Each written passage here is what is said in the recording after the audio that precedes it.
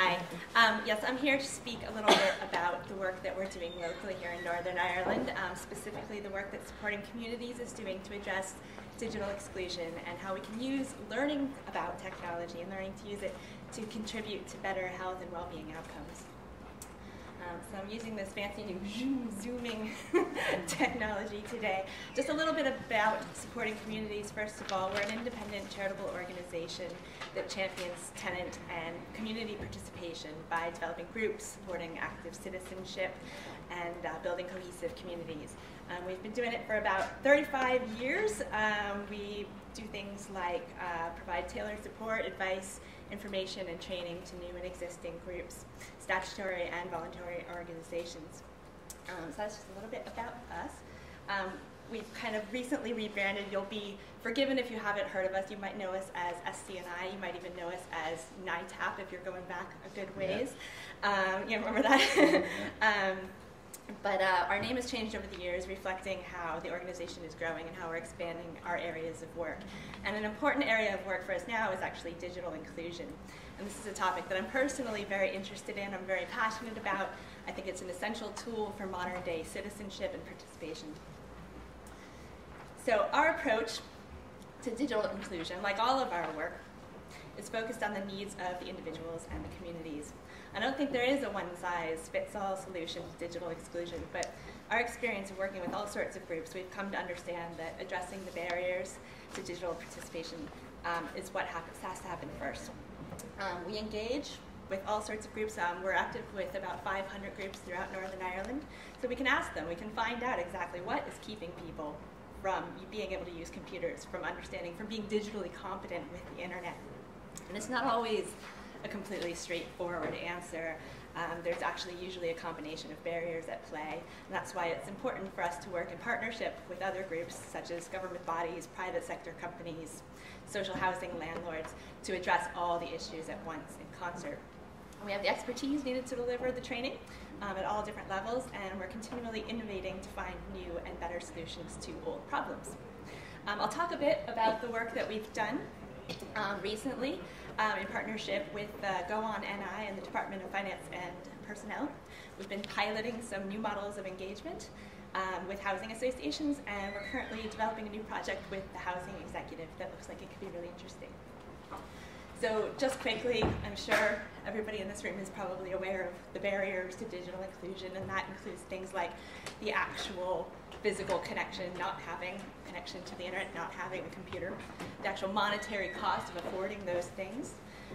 But more importantly, I think the things that we need to address are the skills, and not just the skills to play Angry Birds or whatever, but the skills to make the most of the internet and to make it of use to you. And what really is behind that a lot of the times is the motivation, the attitude, the interest to get started. A lot of people who have never been online say, sure, why would I want to do that? So our work tries to address all of these issues. And as I said, it's that motivation and that attitude that's the one that's kind of the most problem. So quickly, I won't spend too long on statistics since I only have the 15 minutes, but I think it is important to recognize that we are talking about a significant amount of people in the population still. 23% of the UK adult population do not have basic digital skills. And by basic digital skills, as I said, I mean being able to actually manage information, to communicate by email or by video, by social media, being able to purchase goods and services, and access support and problem solve online. So again, not playing Candy Crush. So yeah, zooming in, Northern Ireland, that number actually goes up. We're not doing so well compared to the rest of the UK. We're at 35% without basic digital skills. There's the rest of the UK. We're doing better than Wales. Sorry, Nina.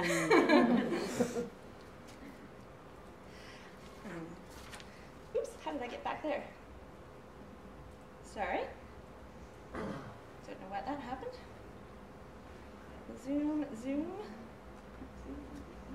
Who is digitally excluded? Who makes up these numbers? Who are these people? The digital divide is something that we first recognized over 20 years ago, but the problem hasn't gone away and hasn't died out with the older generation like I think some of us thought it might do. We've chipped away at it here and there, but there remain significant groups that are left out. And like other persistent inequalities around social and economic and educational issues, digital exclusion is something that can affect someone throughout their life course. And the problem is actually becoming more acute, not less, because more essential parts of our everyday lives are happening online now, service provision, etc. So anybody who's excluded is actually having a bigger problem now. Zoom, there we go. So here are just some of the groups that are most affected. And you can read those percentages for yourself. But of interest to us, of course, are social housing tenants is a big group. And again, people on lower wages or unemployed, people who are disabled, and older people. There's just another chart. That third bar there shows the breakdown of all the people in society that don't have basic digital skills. 72% of them are from the lower socioeconomic profile. But as I said, I firmly believe this is a problem we can solve. It's something that we can do by working together. Due to advances in user-friendly technology and the continual lowering of cost points, digital exclusion has become much easier to address. And in this information age, there is no reason that every member of our society should not have the access and the support to go online. Again, there's no one-size-fits-all. Supporting Communities is an organization that believes in delivering the services that people need, where they need them, when they need them. We've developed several models of engagement and a flexible project management style to suit all people. So to zoom in here, here's a little graph showing how we've been interacting with government, with housing associations to come together and provide those services. We like to see ourselves as kind of providing that link between the different organizations to actually have an impact on the ground. We have a strong working relationship with all sorts of different statutory and voluntary organizations throughout Northern Ireland, including the Housing Executive, as I said, housing associations, libraries, and so on. So some of the work that we're doing, a growing area of work for us is around training groups, individuals and trainers throughout Northern Ireland. We've been involved in the Go On NI initiative, which is part of the DFP's digital transformation program. So again, as more government services go online, it's important that people can actually avail of them, and that's where we come in terms of delivering training. We would work directly with disadvantaged communities and individuals to engage in digital inclusion. We deliver OCN level courses. We've got level 1 and level 2 in computer essentials. We provide IT equipment, and we signpost again to other community organizations that are delivering on the ground.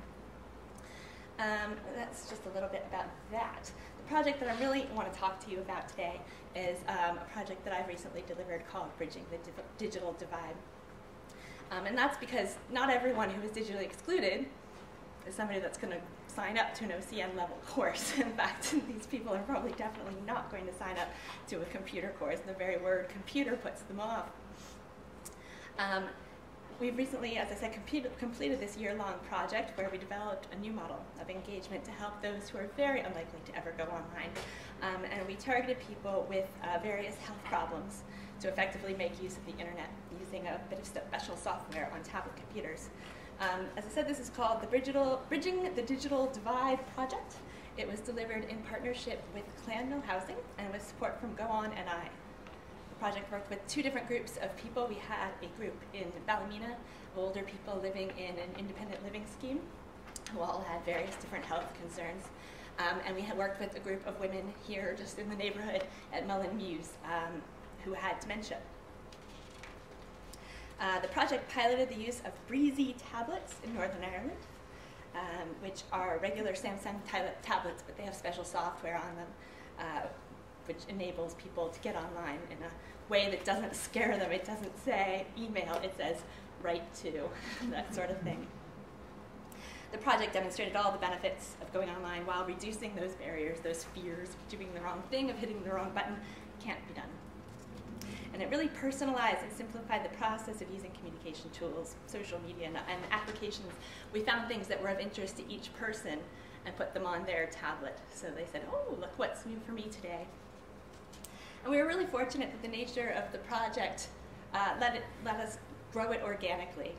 We weren't constrained by a lot of outcomes and targets that we had to hit, which let us kind of play around. The learning was really directed by the project coordinator, that was myself, and the groups that were involved. And we targeted the course to each person's interests, as I said, and that removes that motivation barrier. If you find the hook that makes someone interested, and again, it is usually Skyping the grandkids or something like that that's going to get someone interested, and if they can do it straight away without a lot of learning to get to it, that's what gets people involved. And the two different groups that we had actually made for a useful comparison, again, between trying to teach someone digital skills for the group up in Gluten House, and just seeing how engaging with technology could improve your well-being for the women with dementia in Mullen-Muse. Let's see. Yeah, again, I have so many stories. I'm conscious of time. Okay. Am I all right? Yeah, 5 minutes. Well, I'll skip on a little bit because I want to play a little video at the end where they kind of get to say it for themselves. But we had so many great stories coming out anecdotally of how these things were improving their situations. But before I get to that, just the last element of our work was the project that we're developing at the moment. We're trying to find a way to use technology to enhance the community building work that we do. There's a project happening in West Belfast where we're looking at ways not only to improve digital skills, but actually how the technology can be used to build and link communities across the community divide in West Belfast, and helping to train local people on the ground to deliver that kind of work. So, again, the healthy outcomes bit, it's very difficult to quantify. We did a lot of those kind of questionnaires where you answered at the beginning and at the end about how you felt about yourself and about your confidence levels and so on. But I really think that the anecdotal stories tells the best examples of how it works for individual people. But far from being a dehumanizing experience, everyone found that engaging with the internet actually brought them closer to their groups together working and to their friends and families who they might not see so often.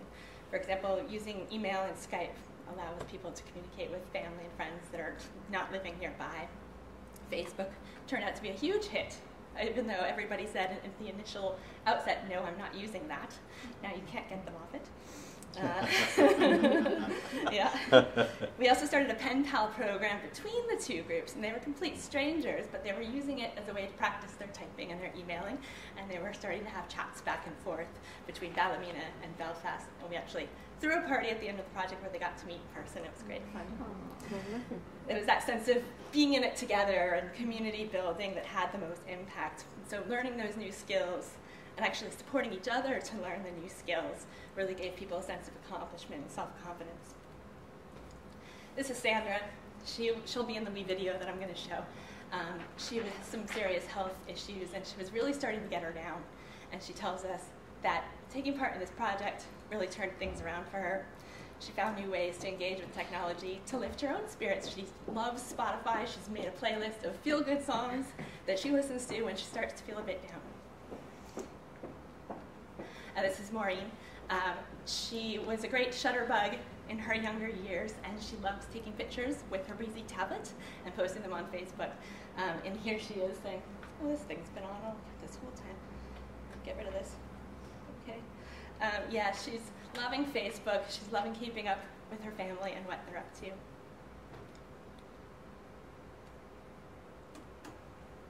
Doesn't want to go for me now. I've messed it up. There we go.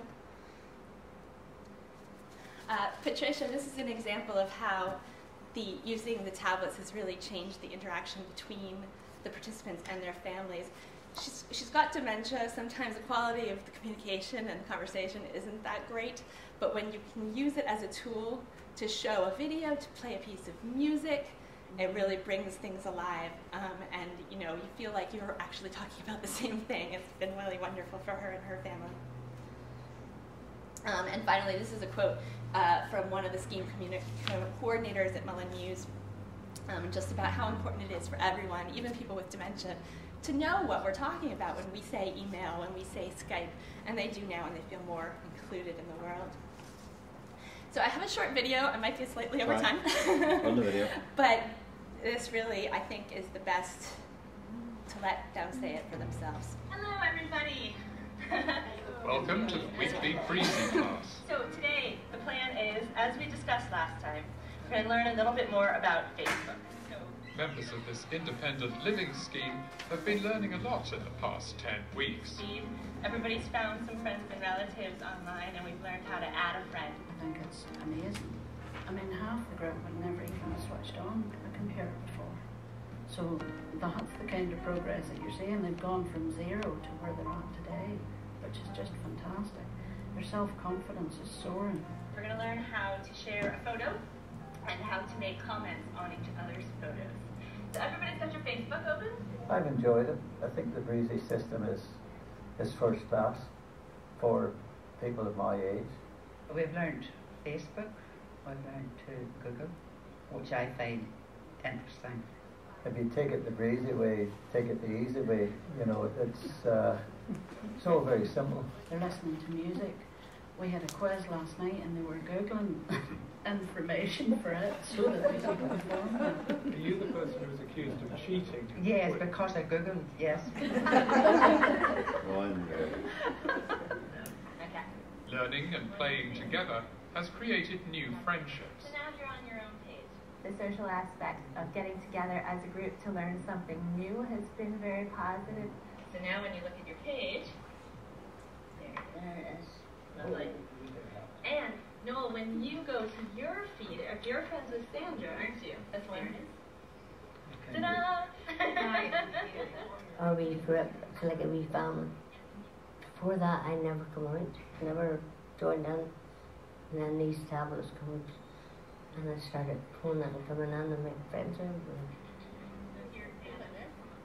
They come down every week, and it's done very good. And then leave feeling a lot better about myself. So now we can see each other's pictures coming through. Let's compliment one another on our fantastic photography skills. The progress has been really, really amazing. Actually, it's probably been more than I'd expected in such a short period of time. Those new to technology are easily drawn in, because each Breezy arrives already personalised for its user. The way the Breezy product works, it literally is out of the box. It has already been customised to them, their names are already on it, and it's ready to use with their interests on it already. When they turn on the machine and it says welcome and it says their name, it comes preloaded with contacts of their existing family and friends. So it seems made for them. The way the Breezy works with the interaction of friends and family and relatives is also a big advantage, because it means they're not doing that on their own and they're on a journey with people that they know, people they trust, so that's also a big help. My nephew and niece are very impressed because I have them on Facebook, so I'm able to contact them. Can't believe the old aunt's doing it. Breezy is a service with ongoing support for both carers and users. Help is only a call or an email away. If they have any difficulties, we can contact Breezy through email or whatever, and they're fully supported through it. So it's very different from having a piece of equipment yourself maybe in your flat and you don't know how to use it, and maybe family are not available or whatever to help you. So I think that's the difference. Members of the group feel they're equipping themselves for the future. I've been learning how to shop online, which I think is a very good thing as well. Maybe someday, if I'm not able to go out shopping on my own, I could use that. This is a must, because the way the government's going and the way technology is going, we know such a thing as ringing up and trying to make an appointment with the doctors or things like that there. So I'm pleased with the fact that we've had the opportunity to do this because of what the future is going to mean. Oh, come on. First he's got to, play the intro. Oh, God. It's just opened up so much more interest for them, and really it's fantastic to see. I would love to see it rolled out to everybody, all our tenants everywhere. I think it would be very valuable for them all. How can I see that on my Facebook? Oh, good question. Good question. So that gives you a flavor of the project anyway. I'll let them have the last word. I just wanted to say there's another video if you're interested in seeing the ones that was made about Mullen Muse. It's very good as well. It's on our website. And that's pretty much everything I had to say. Thank you very much.